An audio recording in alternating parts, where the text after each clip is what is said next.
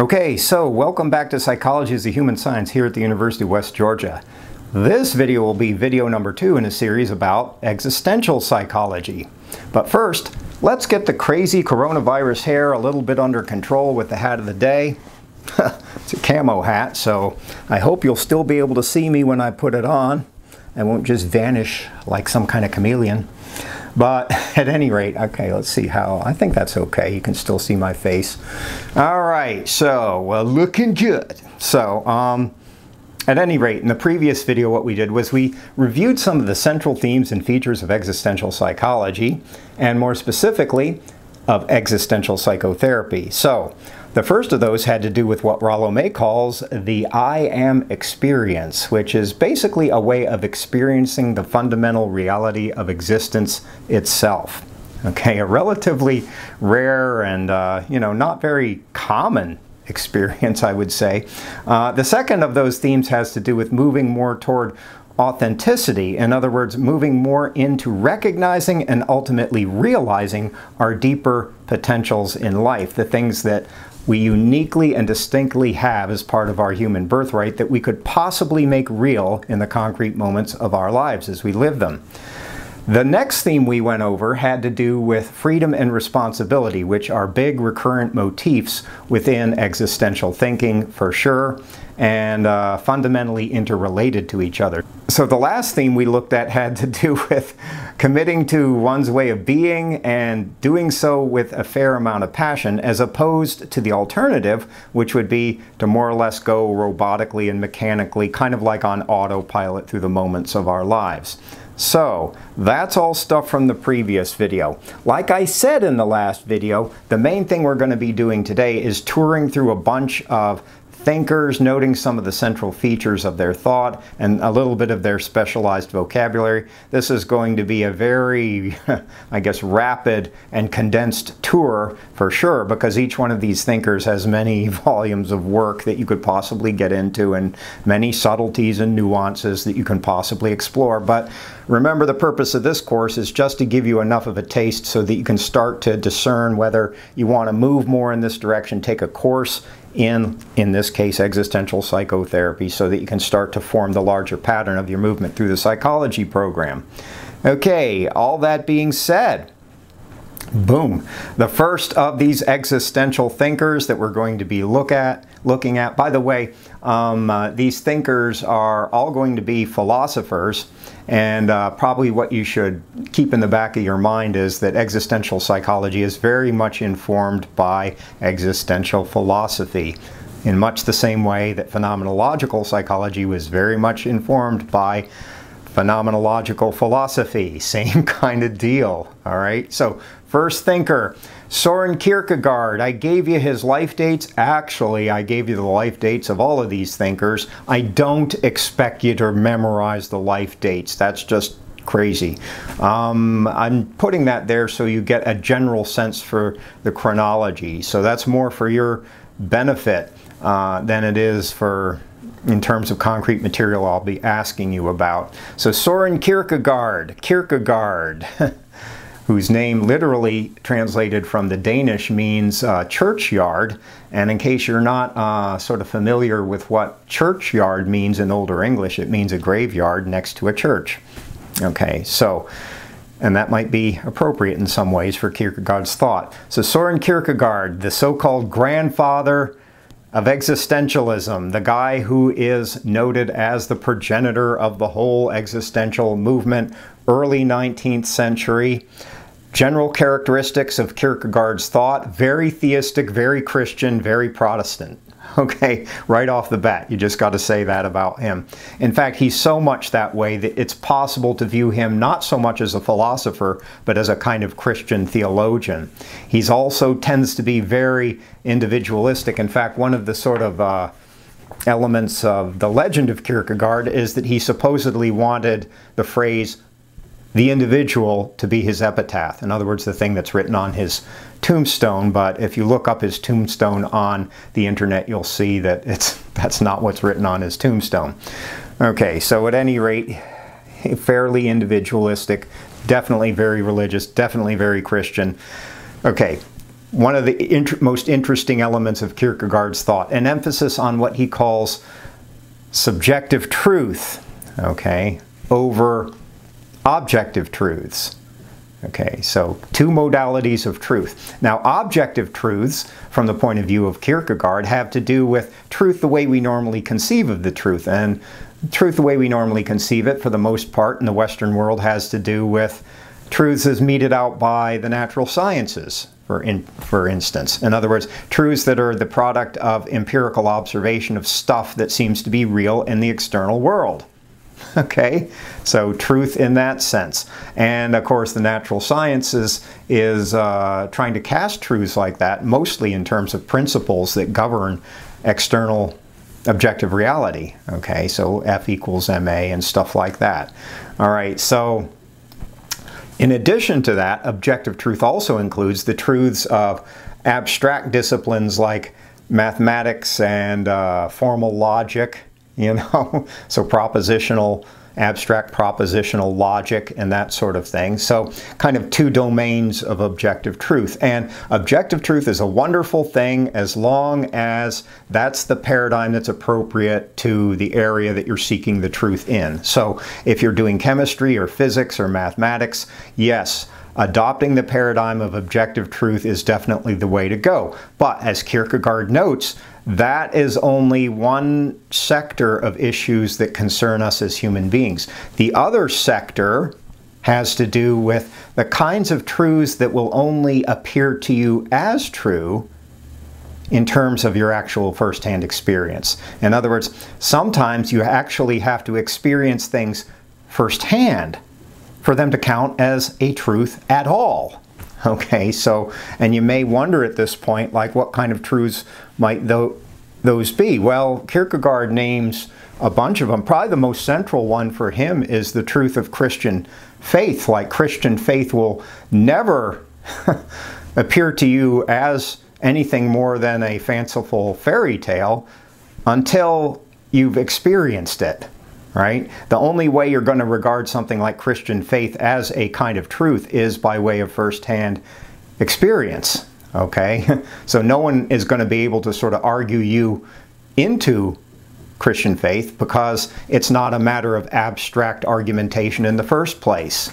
Okay, so this sort of like short circuits a lot of debate about things like, well, does God exist or does God not exist, or, you know, things like that, or is there a need for salvation, or what is the nature of sin, and so on, which is, of course, you know, are elements of, you know, Christian theology and Christian faith. Well, the truth of that only appears to you as a function of a certain kind of experience, but there are plenty of secular truths that are like that too.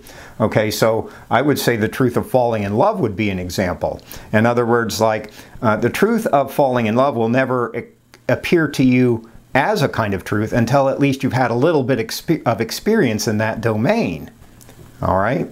So, in other words, like, someone can write volumes about the nature of love and it'll never really catch you. It'll never really hook you. It'll never appear to you as any kind of truth until you can relate it somehow to your actual concrete experience in life. And when you think about it, it's like a lot of truths are like that. Sometimes I like to use this example, which is about jazz in the early 20th century. One of the great, you know, sort of seminal figures in early jazz was Louis Armstrong, who was a famous trumpet player, and he was also a vocalist. Probably you'd recognize his voice. It's like really sort of low and gruff, like rah, rah, rah, a little bit like Tom Waits, possibly, you know, so in Louis Armstrong. But at any rate, these reporters asked Louis Armstrong, because he was one of the early seminal figures in jazz, like what jazz was about, because they wanted to know, oh, there's this upsurge in music. And Louis Armstrong's response, and I'm not going to quote it directly, but I'll paraphrase it, goes something like this. Well, if you have to ask the question, what is jazz, then you won't understand the answer. And sort of like, well, what's that getting at? Well, it seems like some kind of, you know, sort of a paradoxical Zen riddle or something like that at first. But what it's getting at is, I think, at the core of this Kierkegaardian realization that some things you have to experience, and there's no sense in trying to explain it to you if you don't have at least a little bit of experience that you can relate to it in terms of. All right, so jazz is like that, falling in love is like that, Christian faith is like that, the truth of your mortality, ooh, nasty one, is kind of like that. All right, so subjective truths, and that may sort of make you question possibly, you know, some of the orthodoxies that structure your experience as young students in an academic college environment. True, too, by the way. So is everything that would sort of fall under the rubric of truth containable in the classes and the academic materials you're learning? And if you follow the arc of this Kierkegaardian idea, it's like, well, only one subset of things that we would possibly regard as true would be containable under that paradigm. There's a whole other, and for Kierkegaard, it's a more important whole other sector of the truth that you have to go out in the world and experience. You can't just read about it and assume you know enough about it. You can't just read a book on love and assume you have fathomed the, you know, the deepest mysteries of the human soul where love is concerned. I mean, that's an illusion, really. And, you know, a lot of life's most important experiences are like that. So, also from Kierkegaard, here's where we find that insistence on passion and commitment, which I mentioned in the last video, talked a little bit about, and I also mentioned it in the summary of the last video, which I did at the beginning of this video. So for him, passion and commitment, especially with respect to pursuing the depth of the Christian life and Christian faith, because he's such an ardent Christian theist, but probably more generally in life too, like it has to do with committing to your way of being. You getting it? Your specific, distinct way of being, and hopefully maybe moving towards something like authenticity in the process, you know, and doing it with real passion, like real verve, not just sort of, you know, sort of moving through your life like you're checking off a bunch of boxes until you can finally get into the grave. Like, oh, won't it be so cool to be in the grave, both literally and figuratively, because you'll be at about 55 degrees Fahrenheit. Oh, that'll be so cool and it'll be so nice. Well, you know, the question is, what's going on before then? All right, what are you going to do before then? And Kierkegaard's answer is, you know, you could just sort of ride the arc of your biological continuity like rats and roaches do until you finally die. But a far better paradigm would be to really dig into your way of being and, you know, look to sort of live out what you uniquely are as a singular element of the unfolding of the universe. Like, see how deeply and how powerfully you can ride that ever-cresting wave of your life as it breaks upon the shores of the world. Okay, and to do so with passion, right? Like real passion. Okay, like a deep sense of passionate, yes, passionate engagement with the moments of your existence. Well, what the hell, why not, you know, since you took the trouble to get all dressed up for your life and everything, like why not live it out with some measure of verve and commitment and passion? What the hell? All right, so next thinker in our hit parade is German, so we're going to be moving south geographically. So Friedrich Nietzsche. Okay, a little bit of sort of weirdness about his name. I pronounce it in the more German way. A lot of Americans pronounce it like Nietzsche, Nietzsche. So, you know, if you hear people say that, that's sort of the Americanized version, but I sort of studied this under Germans, so I'm used to sort of saying it in a more Germanic way, Nietzsche. Okay, so there are his life dates, 1844 to 1900. Okay, so latter half of the 19th century, although actually he had a psychotic break in 1889, and so the last 11 years of his life, basically he didn't produce any books or writings. Well, he produced a few, but they're so freaking out there that no one actually engages them very much.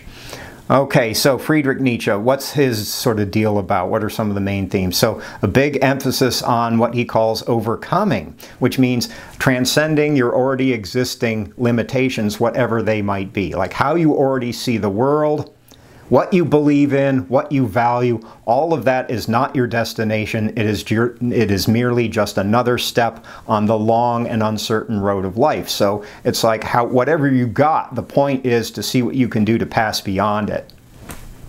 Okay, so this is what overcoming is about. So it's a very dynamic philosophy in a way, you know, Nietzsche's philosophy, because it's always about sort of engaging the dynamism of whatever there is in life that would carry you beyond where you already are.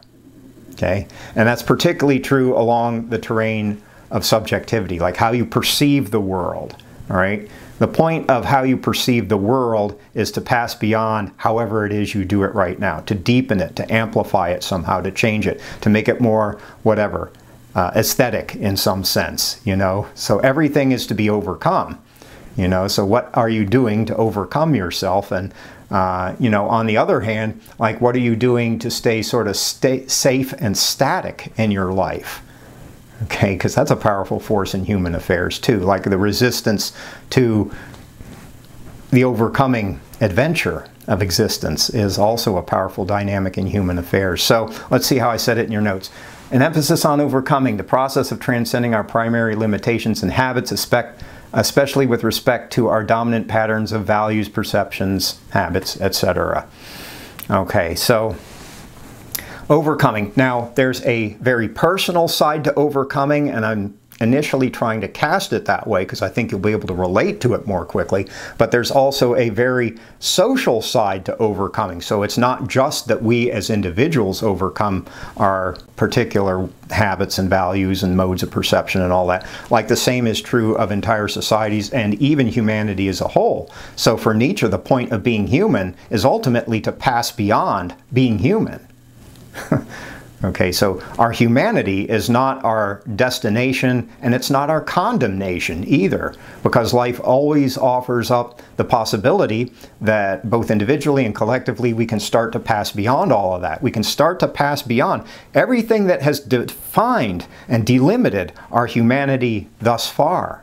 And, you know, when you think about it, like, wow, what greater adventure could there possibly be than that, in a way, you know? So now, how are we for the most part these days? Well, Nietzsche, of course, was writing in the late 19th century, and so we have to translate a little bit, roughly, what, 140 years, 140, 150 years, something like that.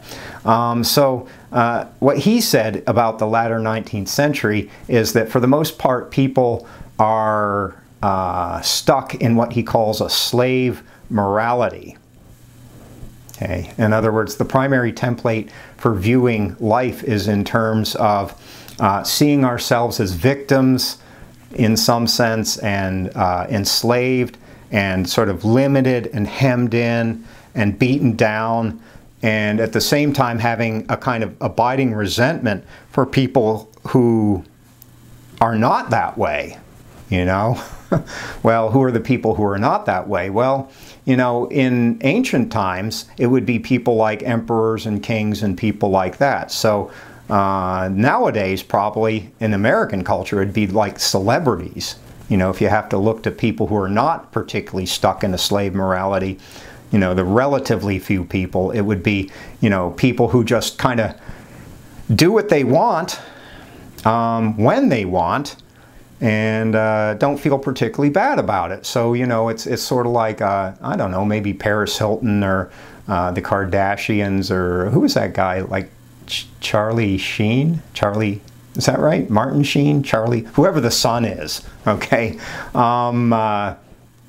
Tom Cruise, perhaps, you know, Justin Bieber, or, you know, and it's sort of like interesting to note that figures like that, how often they are the object of people's resentment and irritation.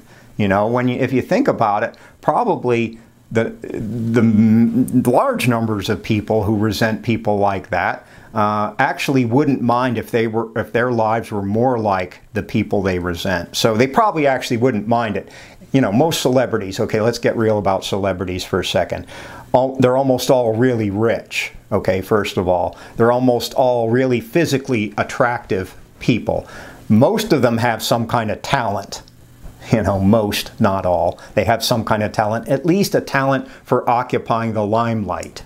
All right, they at least have that. And usually they have some other talent, like Justin Bieber can sing, and Charlie Sheen, is that right, can act, and Tom Cruise can act. And you know, I guess you can debate about whether the Kardashians have any real talent at all, but I would say they definitely have a talent for putting themselves in the spotlight and maintaining, to me, it's a miracle that they've maintained themselves in the spotlight this long. You know, and by the way, I think I'm including the Jenner clan in there too. That's sort of this hybridized.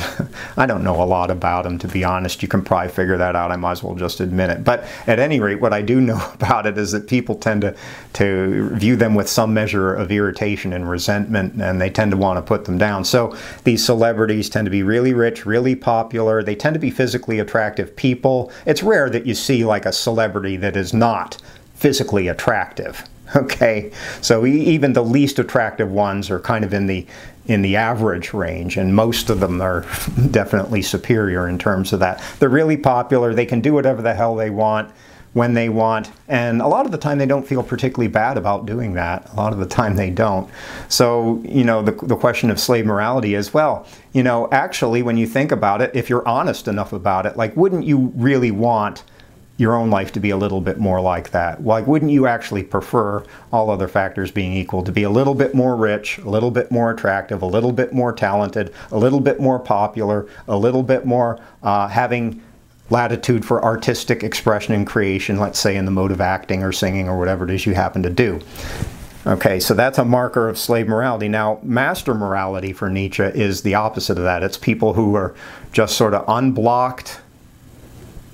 They're just free to sort of pursue what it is they desire, and they have the, whatever, combination of attributes, perhaps talents, perhaps luck. I think luck plays a big part in this, to be able to do that. And they don't feel particularly crippled by, oh, I just feel so bad for being so rich and so talented and so popular. Like, they're not sort of into that self-pitying thing. You know, it's just that they enjoy, like, the powers that they have. They enjoy being unblocked. You know, I think like people like Tom Cruise and people like that, like, they're, you know, that's really what's going on. It's we who feel blocked, right? It's we who resent them because we feel blocked ourselves, that we're acting like slaves and living like slaves in some sense. All right, so that's slave and master morality translated a little bit for the 21st century. So, okay, so here's another dimension of overcoming. Now, earlier I said that overcoming has an individual side to it, but it also has a very social side. It even applies to humanity as a whole, and that really the adventure of being human has to do with passing beyond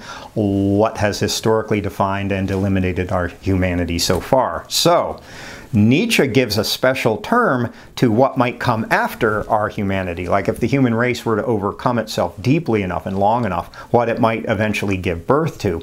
And this name, usually the German is retained for this. The name is there in your notes, Übermensch. Okay, so Übermensch. So what is the Übermensch? Well, it is a place marker, as it were, for something that is only maybe barely imaginable at this point in history. If the human race were able to overcome its own humanity long enough and deeply enough that it would give birth to a new order of being altogether beyond itself. All right. So, and at first, when you think of something like this, you may have the thought that, well, yeah, wouldn't it be cool, like, if we all had like 6 fingers on each hand? Like, that would be cool. That'd be a marker of the Übermensch. Okay, if you think that, you're not thinking deeply enough about this idea, because for Nietzsche, it doesn't matter how many fingers you have on each hand, you know? So what matters is the formations of subjectivity, the meanings that you live by, your particular way of valuing. You know, so how values ultimately constellate your relation to the world, and ultimately the concrete realities that you end up living out as a consequence. Like, that's what really matters. So the Übermensch, this next step of evolution, if you want to think about it this way, isn't about like growing a tail or something like that. You know, it's about growing a new way of relating to life. Okay, so the processes of evolution are more across the terrain of our subjectivity than they are about our physical bodies. Okay, so it's more about, if you want to think of it this way, here's a parallel. It's more about like meme-driven evolution than gene-driven evolution. Okay, so making a reference to Richard Dawkins in the famous book in the, when was this, the 70s, was it? Late 70s? Thereabouts, when he invented the term meme, which of course has become very popular now, but the idea that it refers to now is just a really pale counterfeit of Dawkins' idea about memes, because what a meme is that the fundamental forces of evolution are no longer about DNA, they are about elements of meaning as they propagate themselves across the terrain of humanity. All right, so the funny little pictures you see, oh, it's like a funny little meme there. It's like, you know, I wish they'd picked a different word because to describe that, because you know, the word meme is really sort of deep and resonant, far beyond how we've appropriated it, or perhaps expropriated. It may be a little cynical wisdom there for you in the 21st century. At any rate, so the last element of Nietzsche's thought that we're going to touch upon, although there are definitely many others for sure, is the will to power. Okay, so the will to power. So this is Nietzsche's idea about what fundamentally motivates us. And of course, throughout history, there have been many ideas about what the fundamental human motivation is. Like, for instance, the will to pleasure has been a recurrent one, definitely within Western intellectual, you know, history and all of that kind of stuff. It's sort of like Aristotle had the idea of eudaimonia, which is sort of like this, a kind of happiness that ultimately is the deep seat of virtue, according to Aristotle. The behavioral psychologists more or less embodied this idea that, well, what life is ultimately about, at least as pertains to human behavior, is trying to get rewards that are pleasurable for yourself and avoid things that are painful for yourself. So for Nietzsche, that's actually a derivative condition. That's not fundamental. Like, what we're really about is something like the will to power. Some other ideas, the will to truth. Okay, so like for Nietzsche, the will to power is more fundamental than the will to truth. Okay, so what else? Like the will to meaning, like Viktor Frankl style. The will to meaning that, okay, Viktor Frankl was a Holocaust, the World War II Holocaust survivor. And he sort of formed a school of psychotherapy called logotherapy, and sort of the idea there is that, well, the healthy human life is about aspiring to fulfill some sort of significant meaning in your life. Okay, so that ultimately what life boils down to is a kind of will to meaning. Well, for Nietzsche, all of these things like the will to pleasure, the will to truth, the will to meaning, they're all derivative motivations. Okay, the more fundamental one is a will to power. And power ultimately would include sort of the crude formations of power, like, for instance, military power, economic power, political power, stuff like that. But more importantly, it's power as it propagates itself along the terrain of subjectivity once again. So along the terrain of perception and values and habitual modes of meaning that we live out. And if you think about it, like in sort of crude terms, it's like, yeah, you know, if you get people sort of valuing things the right way and thinking the right way, you never have to engage the cruder formations of power in the first place. So if you get people in a certain country thinking in a certain way, you never have to send your military over there to subdue them, because they'll already be on the same page as you. So, you know, when you think about the different kinds of power, really the deepest kind of power plays out along the terrain of subjectivity in the first place, because it's only as a function of a failure of that kind of power that you have to engage things like military power and economic power and boycotts and political power and all of that stuff in the first place. You know, so the deep seat of power is in people's values and stuff like that. All right, so there are more subtleties to the will to power, but maybe that's enough for you, at least to get you sort of interested in it. All right, we sort of made it through a couple of these thinkers. Evidently, the answer to my original question is it's definitely going to take more than this video. Okay, so let's stop this one here and do the rest of them in the next video in the series. So I hope you have a great, wonderful day. So far we've only talked about thinkers from the 19th century, but that'll definitely change in the next video. So you can await with bated breath, as it were, the advent of video number 3 in this series. But until then, definitely have a good one. Take care of yourself. Bye-bye.